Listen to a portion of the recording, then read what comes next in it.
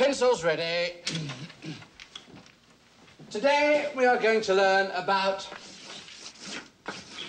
percentages. And for an example, let's take the recent unpleasantness. Supposing there were 1,000 Wonka bars in the world, and during the contest you each opened a certain number of them.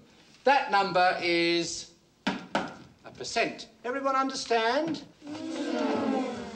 You, Madeline Durkin, how many Wonka bars did you open? About 100. There are 10 hundreds in 1,000, therefore you opened 10%.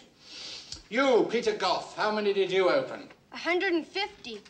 That's 10% half over again, which makes 15%. Charlie Bucket, how many did you open? 2. That's easy. 200 is twice 100. Not 200, just 2. 2? What do you mean you only opened 2? I don't care very much for chocolate. Well, I can't figure out just 2, so let's pretend you opened 200. Now, if you opened 200 Wonka bars, apart from being dreadfully sick, you'd have used up 20% of 1,000, which is 15% half over again, 10%.